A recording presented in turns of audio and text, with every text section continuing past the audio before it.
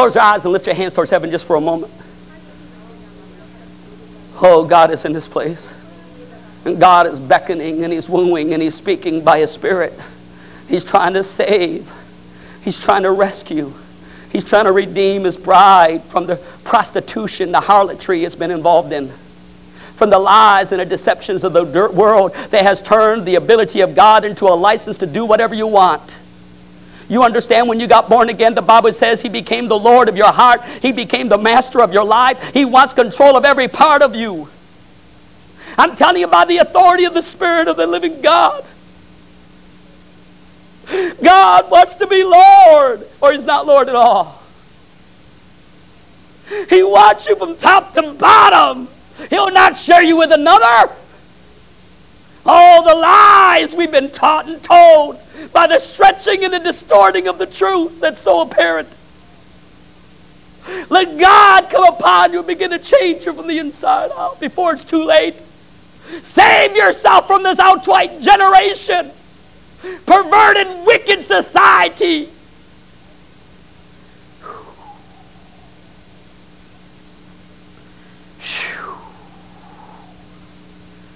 Look what it says, please, in the book of Acts, chapter 2.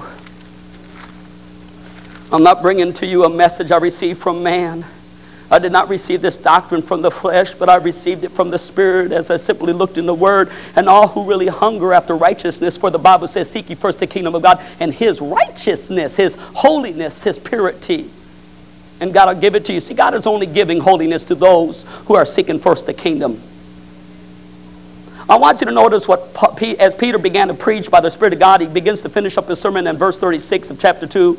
And therefore let all the house of Israel know assuredly that God has made that same Jesus whom ye have crucified, both Lord and Christ. And verse 37, the power of God was so evident that it says, now when they heard this, they were pricked in their heart.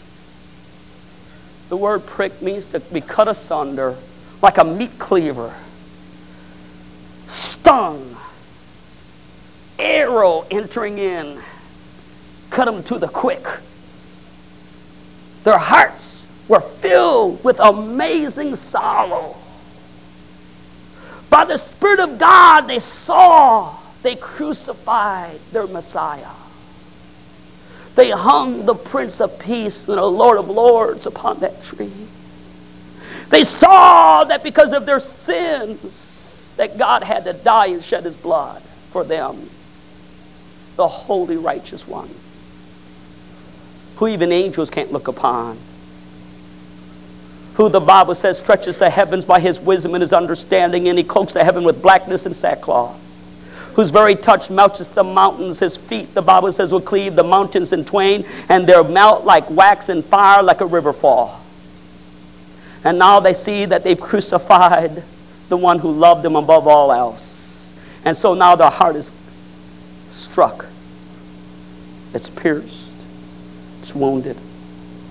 And I believe if you and I would have been there and we'd have seen the thousands and thousands gathered together, you would have heard them weep with such wailings. You'd almost had to cover your ears. And notice what these men cried out to Peter and to the rest of the apostles. Men and brethren, what shall we do? For they were convicted of their wickedness. Because God is pure holiness. And there's no sin in Him. My friends, you cannot take your sin with you. You cannot have two masters. You cling to mammon. You cling to the flesh.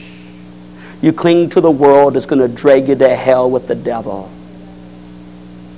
And the day will come when you might mock, and you might even say even now that this man isn't speaking the truth. That's nothing but bondage. But the day will come when the trumpet will sound, and the great and the small of all nations will stand before His presence. And the goat will be on the right and the sheep on the left, and you'll find yourself on the wrong side. And the angels will be dispatched to drop you into the bottomless pit.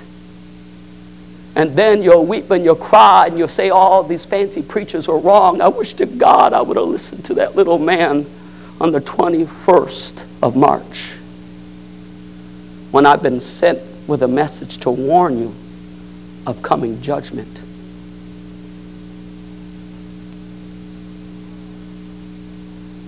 Do you not think the nature of God inside of us is more than a match for the stinking, filthy lust of the flesh and the cares of life and the deceitfulness of riches?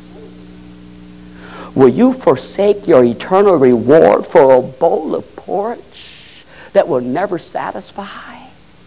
For the here and now which is about to pass away with a consuming fire? Will we deny our only Lord and Savior who poured out his best and gave his all for our redemption? To tread afresh upon his precious blood and spit in his face and say what you did wasn't sufficient? Heaven forbid! What a time of rejoicing there will be when those who truly love the Master respond to his beckoning cry, and he says, come up hither and you can live a life that's above the lies. You don't have to have any darkness inside. You can live a holy, pure, clean life that the devils would tremble.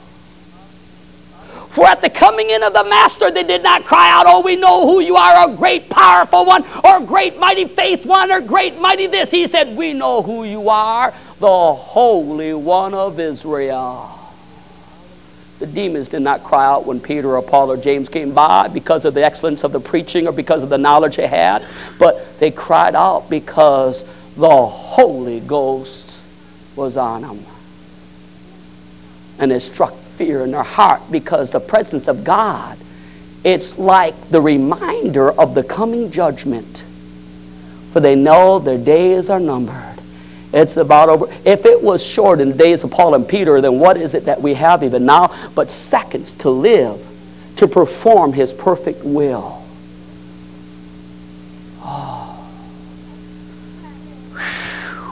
Can you not perceive and can you not hear what the Spirit is saying to the bride? Come and make yourself ready. Get your wedding dress on.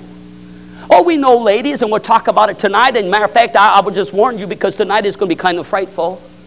Because the Spirit of God laid a message upon my heart about the church as a harlot.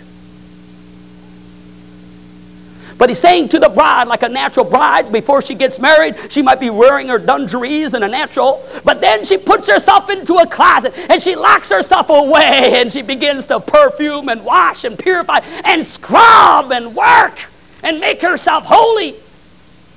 And then she puts on that white garment. God provides that. And when the wedding march starts to play, she puts her arm into the arm of her Father, and now be Abba God. And she begins to march down the aisle.